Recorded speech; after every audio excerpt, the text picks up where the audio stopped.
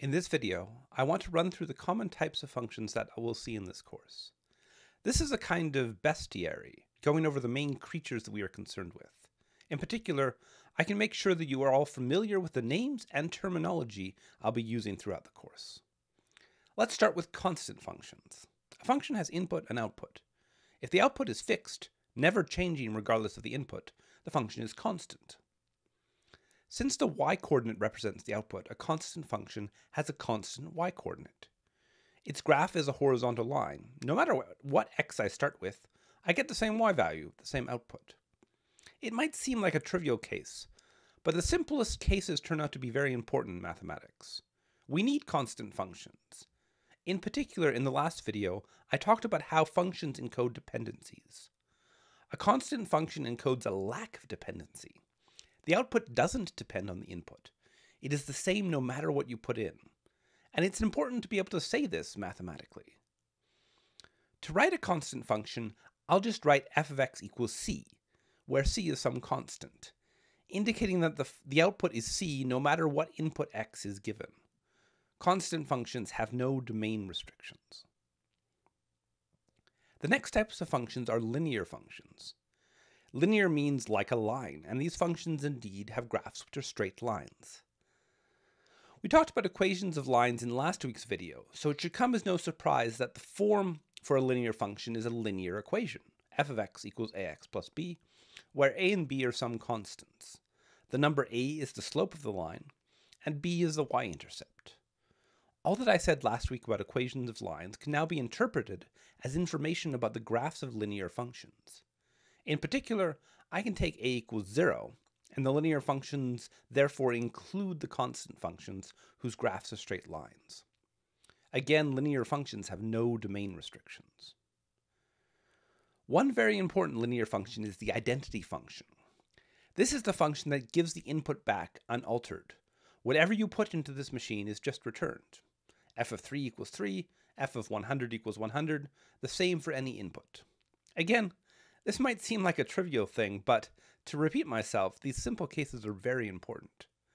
It's good to have a function that captures the idea of doing nothing to the input and giving it back.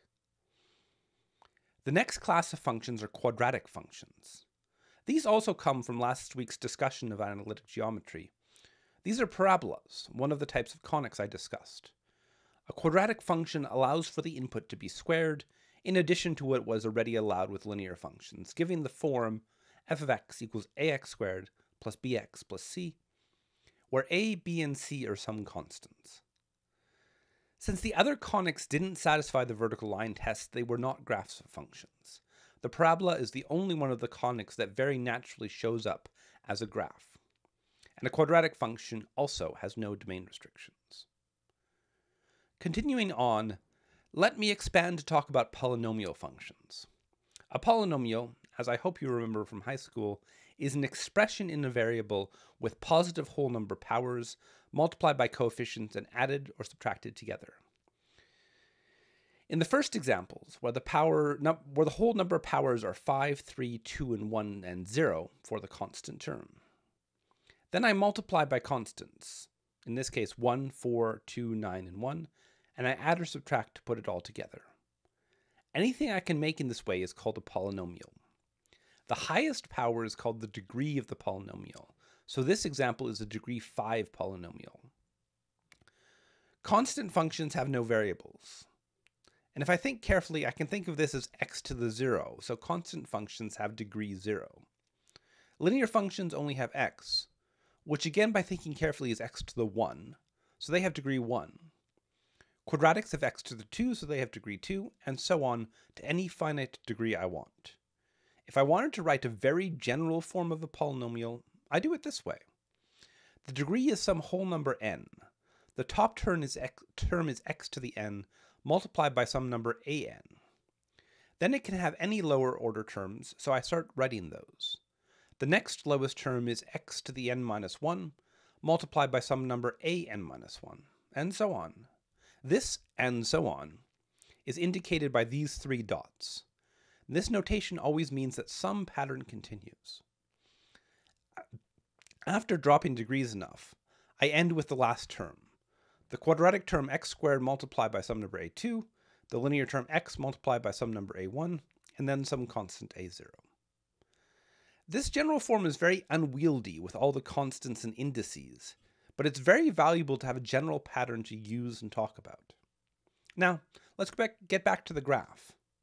For any polynomial, f of x equals the polynomial is a function. These are polynomial functions. They all have graphs. What I've drawn here is a degree 3 polynomial, a cubic. I can start to notice a pattern. A linear function was a straight line, a quadratic had one change in direction, and this cubic has two changes in direction. A quartic, degree 4 polynomial, can have three changes in direction, leading to a W-type shape. In general, the rough shape of the graph of a polynomial is a wobble like this, and if the polynomial has degree n, there can be n-1 changes in direction. This gives a good idea of the general shape of polynomial graphs. Moving on, a rational function is the ratio of two polynomials, one divided by the other. In the diagram, I've drawn the ratio x cubed plus 2x squared minus x minus 3 divided by 3x squared minus 9x minus 12. In general, any polynomial divided by any other polynomial gives a rational function. The variety of shapes increases with these functions. The drawing here is but a particular example. Rational functions have domain restrictions. One of the rules for the domain of a function is that I can't divide by 0. Since there is a polynomial in the denominator, I need to avoid the values of the variable x that would lead to the denominator producing 0. That is, I avoid the roots of the polynomial in the denominator. In this example, x equals -1 in the denominator leads to 0, so x equals -1 is excluded from the domain. You can also see in the diagram the behavior of functions near the undefined point. The function becomes very steep. As I get close to x equals -1, the function gets very close to the vertical line x equals -1. This line is called a vertical asymptote. Vertical asymptotes are possible for rational functions, and they can happen at a value of x which is a root of the denominator polynomial. We'll return to asymptotes in a couple of weeks. Finally, let me define the family of algebraic functions. An algebraic function is any function that I can make using polynomials and roots. This includes complicated expressions with polynomials inside roots.